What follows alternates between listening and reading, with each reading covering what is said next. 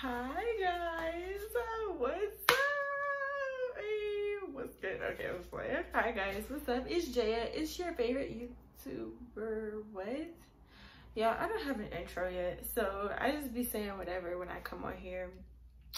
And yeah, so it's your favorite YouTuber, Jaya. What's up? I'm here in the flesh. You see me? I'm right here. Ooh, ooh, ooh, ooh, vote. Yes, yes, yes, yes. Okay, okay. This. Okay. So, hi guys. Today's video is going to be about how to move across the country by yourself at 18 years old, because that is exactly what I did, and I'm going to tell you guys exactly how I did it. So yeah, just a little background about me. I'm from Atlanta, Georgia, and I moved to California. So if I keep looking down, I apologize. It's because I'm following my notes, because you know that I'm all over the place, and this video will be all over the place if I don't have some type of script to stick to. So yeah, that's what this piece of paper is right here. So like I said, I'm from Atlanta, Georgia, and I moved to California, Los Angeles, California. And I moved when I was 18 years old, literally like 5 days after my 18th birthday. My 18th birthday was on August 14, 2018, and I moved here August 19, 2018. So ever since I was like a child, I always knew that I wanted to move to California. I don't know why. It was just like, well, when I was a child, I really wanted to be an actress, and then I ended up going to performing arts school and being a theater major, and I just always wanted to be an actress. So I was like, when I turned 18, I moved to California, and that was just like my thing. When I just wanted to move to California really bad. But of course, me being 18 years old and being from Georgia and California literally being across the country, like Georgia is down here, California all the way up there, like it's, yeah, people were just like, the fuck? And I was only 18 years old, and it wasn't like I had like street smarts and stuff like that. Like, we'll get into that a little bit later. But yeah, so to people just coming out of nowhere, it just sounded very like unrealistic to people. But yeah, we'll get more into that later. So first things first, of course, you're gonna need to save money. I worked at Chuck E. Cheese, but in Georgia. These are all the jobs that I have. I was in Georgia. I worked at Chuck E. Cheese, I worked at McDonald's, and I also worked at Marshall's, which I do not recommend because Marshall's was hell. Okay, I hated it. But so I worked at Chuck E. Cheese, but something ended up happening, and I ended up quitting that job at the beginning of the summer. So I worked at McDonald's and Marshall's, and I worked there from May all the way to I worked there from May all the way up until I left in August, and I ended up saving about $2,000. And but that's like starting from nothing. Like in May, I had nothing saved up, which is so dumb. And by the time I left in August, I had $2 grand saved up, which I know is not a lot, but at the time I thought it was a lot. So yeah, I worked both of those jobs, but it was really McDonald's that was the main source of my income, because Marshall's was playing fucking games. Not only did I hate that job, but like literally the most amount of hours that I ever had when I worked that job was 10 hours a week. Like my check at Marshall's was never over $100, and me being me, that was like a no-go. Like a no. What the fuck am I supposed to do with this? Buy groceries? Like, not even. I mean, I'm grateful, but what am I supposed to do with this? So yeah. So save money. How much money? Oh yeah, so I saved up my money. I bought my plane ticket. I bought my friend's here plane ticket. It was $135 I bought a suitcase from Marshall's. I used my discount, so it was like this $80 Juicy Couture suitcase that ended up breaking on me, and at one point two of the wheels came off, and I was literally dragging around a suitcase that had 2 wheels missing, and it would make noise whenever it scraped against the ground and stuff like that. So that was a struggle, but I ended up getting a new one, and I still have it. It's in my suitcase over there. It's white. It was like $80 too. And so yeah, I saved up for my plane ticket, the suitcase, and actually moving there. So when I was like packing my suitcase and stuff, I threw away a lot of stuff. Like, so clothes that I had in high school that I knew I wasn't gonna wear anymore, just so I wouldn't have so much stuff on me. I threw it away. I only took the stuff that I knew I was going to need. And then I know, because I was moving there, obviously when I got on my feet, I was going to buy more stuff.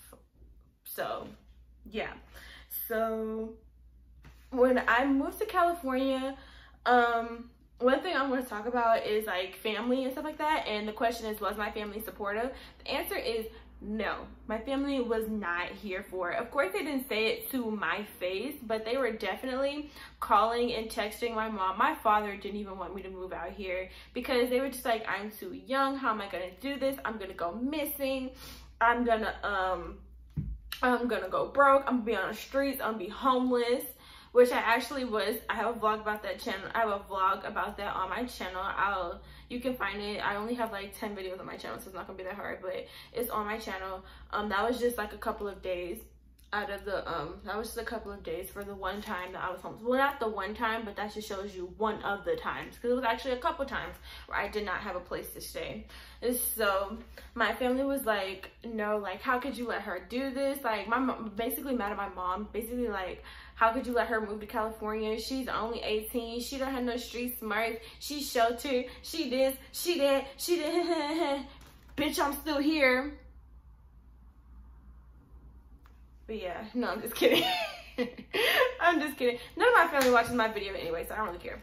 But yeah, but that really got me, because I was like, I'm 18. So even if my mom was like, no, you can't go, I mean, like, what am I was 18, so it's like, at the very least, if she came to the airport, I'd be like, who is this crazy lady? I don't know her. Please, I'm sorry to this man. Never seen her a day in my life. But yeah. So at first, my family, no, let me make sure I follow the notes. I'm sorry, but I gotta look at the notes, make sure.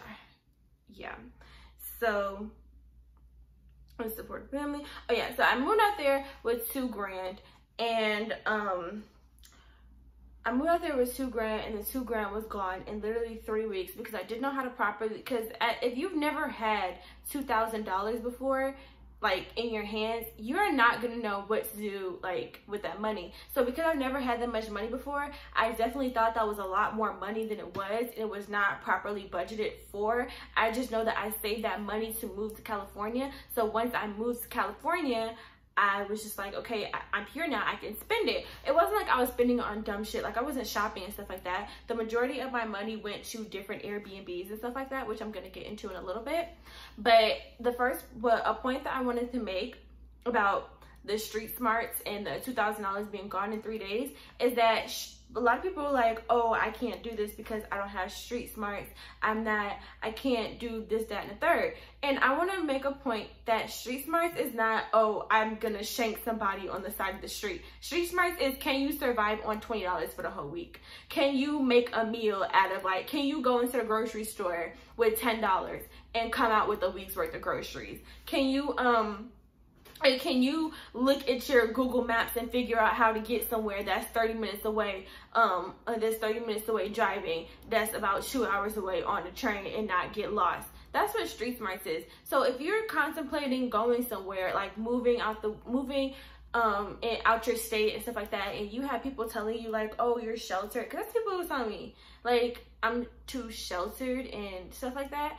And I was just like, and at the time I was really believing them. But it wasn't until I moved out here and I went through everything that I went through that I realized that street smarts is like, just because I don't know how to make a shank, or I don't know how to sell marijuana, or I don't know how to get on the pole and shake my ass to make some extra money, does not mean I don't have street smarts, okay? So it just really is like, street smarts is more about survival. And survival is like, can you sit in IHOP overnight if you don't have a place to stay and stuff like that. And so when I moved out here, I thought the job that I was going to get, I thought I was going to be a waiter. That's what I wanted to be. I wanted to be a waitress at like Hooters. I wanted to be a waitress I think I applied for Dave & Buster's. I applied for Hooters, but I'm from Atlanta, and moving to California, there definitely was, oh yeah, I definitely need to talk about that.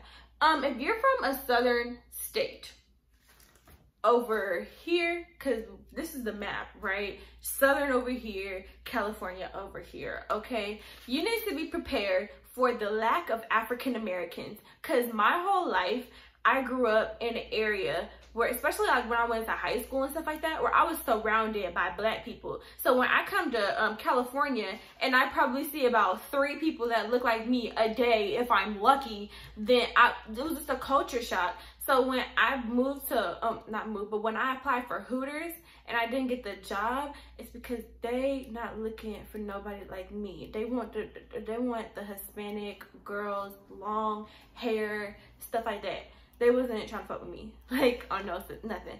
So I applied for a lot of waitressing jobs because that's what I wanted to do. I wanted to move out here. I wanted to be a waitress. I was like, if I move to California, I'm gonna be a waitress. I'm gonna audition for this.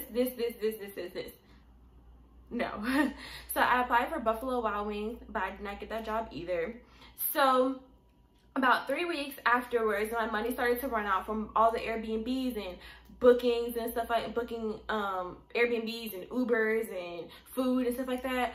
I was like coming to the realization, like when I was on my last $500, I need to get a job like immediately.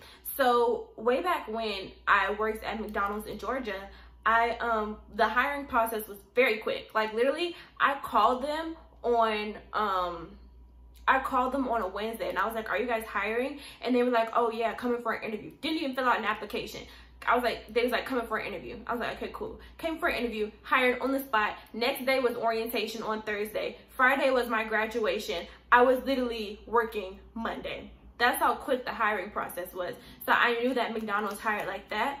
So I applied for the McDonald's that was right next to my school, and I got hired on the spot. I applied, filled out an application. Literally, I walked 10 minutes to go somewhere else. They called me and was like, can you come in for an interview? I think it was like the next day. Came in for an interview the next day, which was like a Thursday, I think. And I was like, okay. So I came in for an interview, hired on the spot. That following Monday, I think it was a Monday, was orientation, and I was working Tuesday. But in my mind, I was like, I'm just gonna work here until I get my waitressing job. Yeah, I still work at that McDonald's. To this day, I still work at that McDonald's. But so that was when I was still, I'm going to different interviews and stuff for Buffalo Wild Wings. I didn't get hired there, and that was when just like the harsh reality of being on your own really started to set in. So I wasn't really looking for other jobs because at the time McDonald's was like, it was McDonald's, but it was taking care of me, you know what I'm saying? So like the checks were doing what they needed to do. So yeah.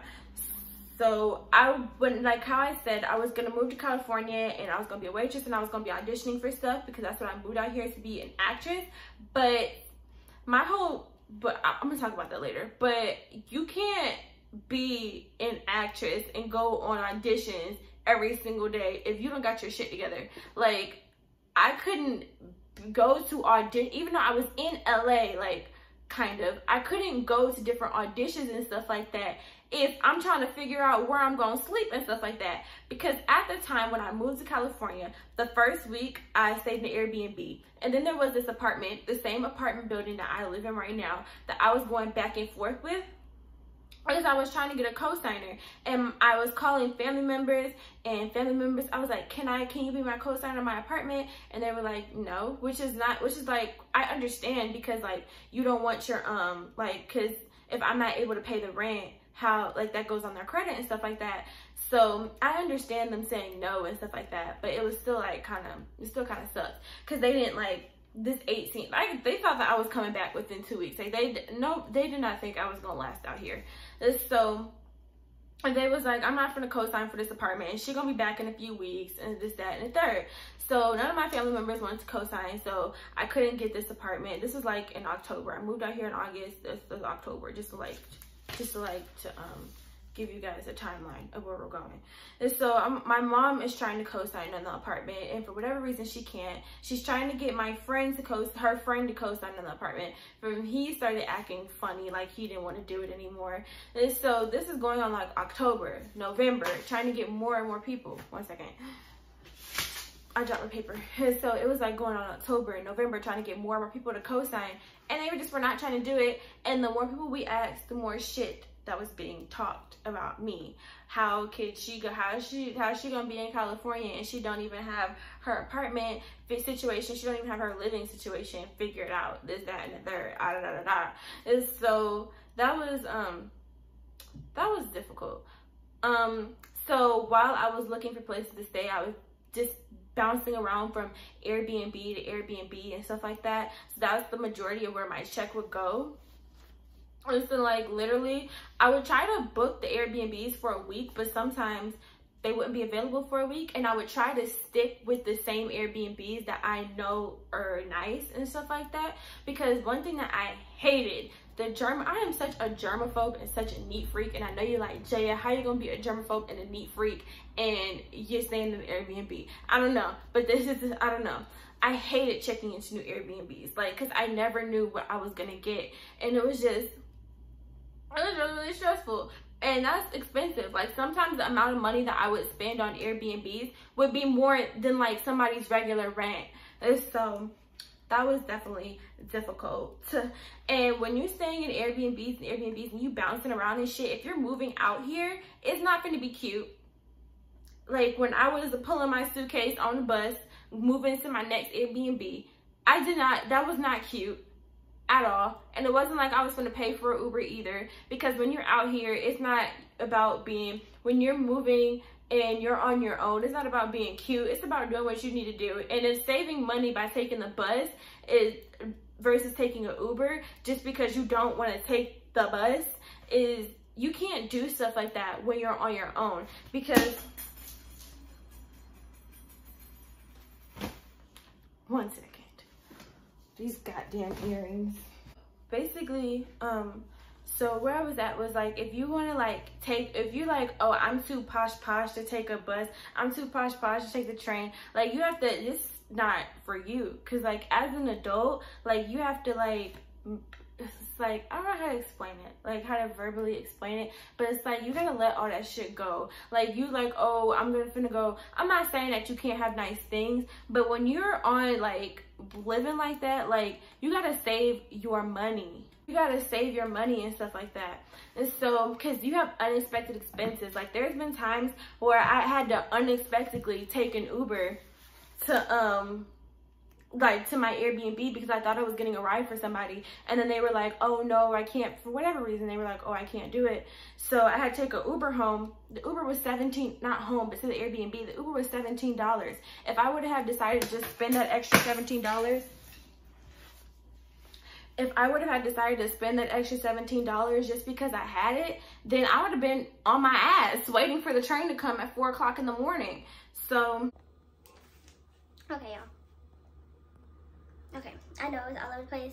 I was, earrings is coming out and stuff like that, but, I'm looking at the phone like this, but no, I got my life together now, so we're good, so no more. But yeah, like I was saying, what was I saying? Posh, was that what I was saying? What was I saying? You guys know my memory is terrible. Yeah, unexpected expenses. When you're on your own, you have to budget for unexpected expenses. You have to budget, and like that's one thing that just didn't dawn on me. Like, you know, like, oh, we can save money and eat the food at home. Like, you have to buy that food that's at home. Like, there's not like, oh, I can just go home and eat so I don't spend money. You still gotta spend money because somebody still gotta buy it. And so it's just like your whole mindset just really has to change. Like, you have to be okay with like everything is not going to be cute. Like everything is not going to be, oh, well, I'm just not going to do that, because that's not like, I hate taking the bus. Sorry y'all, as soon as I say, oh, I got my stuff together, my father decides to call me, and then that was my mother who was texting me. As soon as, for whatever reason, I'm everybody's favorite child right now. No, I'm just kidding. I'm nobody's favorite child. I'm just kidding. But what was I saying? Yeah, I hate taking the freaking bus. But when I need to save, but if it's between taking the bus or saving money, I save money all day, every day. Because you just never know when something is going to happen and you're going to need that extra money that you spent on an Uber. You know what I'm saying? So yeah, like, it's not cute. It's not for the cute. It's not always gonna be glamorous. Sometimes you're gonna be down bad on your ass, but it's okay. It's okay. Like, I promise you, it's gonna be okay.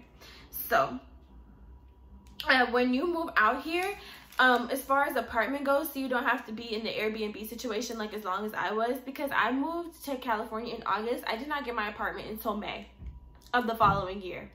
So for about August, so in October, I found this lady who's literally not even a 5-minute walk away from the school that I was going to when I was going to school at the time.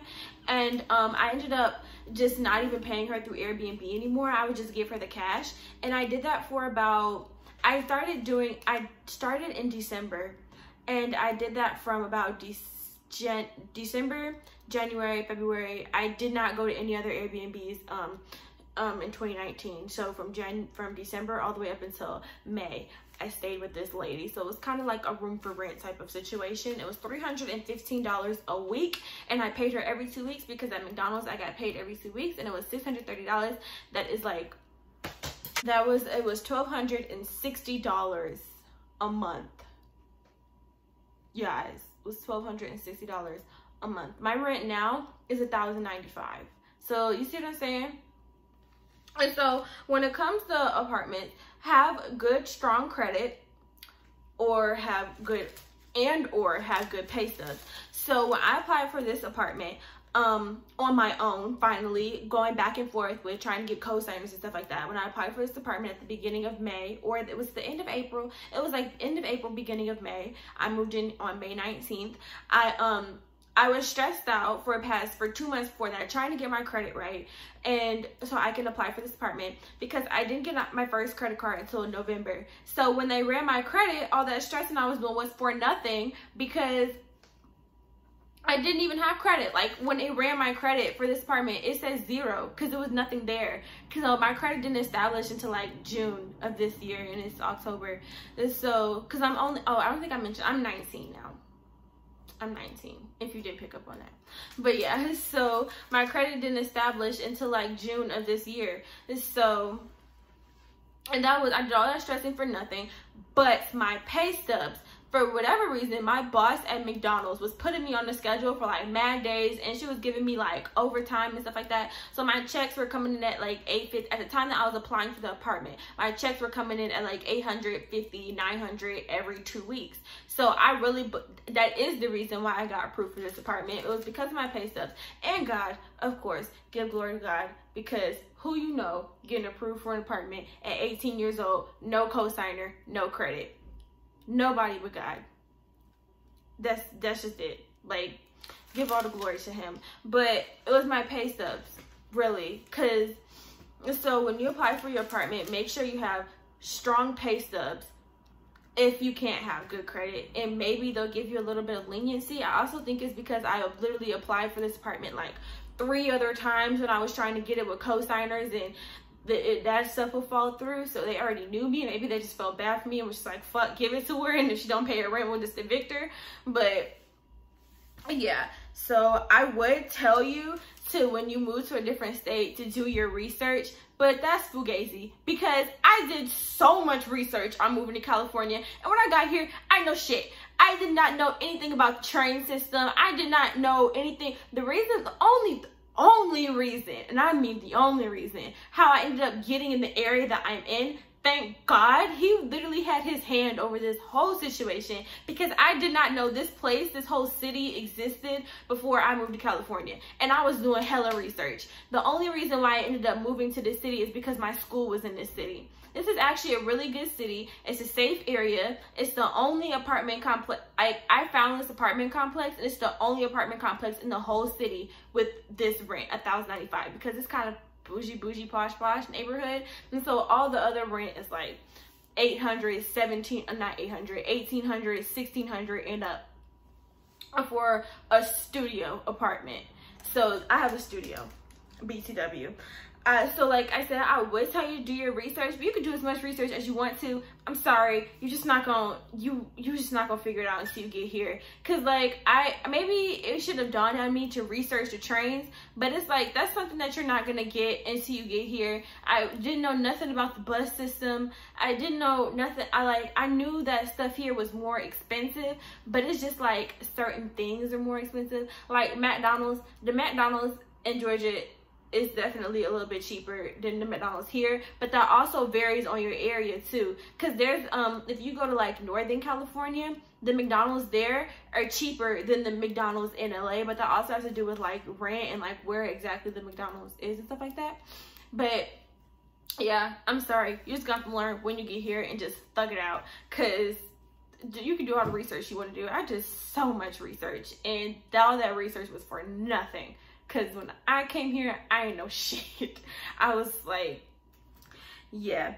So pick an area. Like I said, the only reason why I found this area is because my school was in this area, and it's actually a really, really good area. But pick an area also has to do with research. And like I said, research is not going to do anything for you. So, and I did not know anybody out here. Oh yeah, I don't think I said that. I did not know anybody out here when I moved out here. I had never been to California before, and I also had no family out here when I moved out here. So I was really just out here, you know. And so, but yeah, so set a budget. That is something I wish I would have done. Created a whole budget of how I was going to spend that $2 grand, so it definitely would have lasted longer than what it did, because it's no excuse for $2,000 to have been gone in 3 weeks. But like I said, I never had that much money before. I didn't know how to properly budget. It's kind of like when you have like, when people go into the NBA and they get all that money and then they go broke a year later because they don't know how to budget because they never had that much money before. So yeah. And last but not least, the last thing I want to say is that yes, it will be tough. It's gonna be tough. The point that I was gonna make was don't quit, but that is like the most cliche shit I've ever heard in my entire life. So I'm just gonna say don't go home. Don't go home. It's gonna be hard. Like, I was sleeping in IHOP. Sometimes I didn't have a place to stay. I was sleeping in Denny's. I was sleeping in FedEx. Well, I actually wasn't sleeping because you're not supposed to sleep, and I didn't want them to kick me out. I was sitting there overnight and I was dead tired. It's not gonna be hard. That's all I gotta say, but don't go home. Like, literally what I say, when you come out on the other side, if you're not going to be dead, you're gonna be fine. You may have a little bit of PTSD, like I do. Like, I don't think I could ever stay in an Airbnb ever again in my life. I don't care if it's cheaper. I would stay in a hotel, just because I don't like walking around at like 5 or 6 o'clock in the morning if I have somewhere to go, because it just reminds me of walking around when I have a place to stay. So you may have a little bit of PTSD, you may have a little bit of trauma, you may be a little bit sensitive to more things, but if you're not going to be dead, you'll be fine, okay? Don't go home. You'll be fine. Thug it out, okay? I keep saying it over and over and over again, but you'll be fine. But yeah, that's basically how I moved to California on my own when I was 18 years old. If you want me to do another video that goes into a little bit more depth of just like how to move into your own apartment at a young age, when you want me to talk more about like your credit and more pay stubs and how to budget for rent and stuff like that, I could definitely do that video for you guys. Just leave a comment in the cosign. I said cosigner because like how to move in with no cosigner, but no, leave a comment in the comment section if that's a video that you all want to see, because I have no problem doing it for you guys. If you made it to this part of the video, thank you so much, because that means you watched the whole video. I know it was a little bit all over the place. I hope it wasn't too all over the place, because I did write a script. So yeah, thank you guys so much for watching. I'll see you in the next video. In the meantime, stay strong. Bye guys.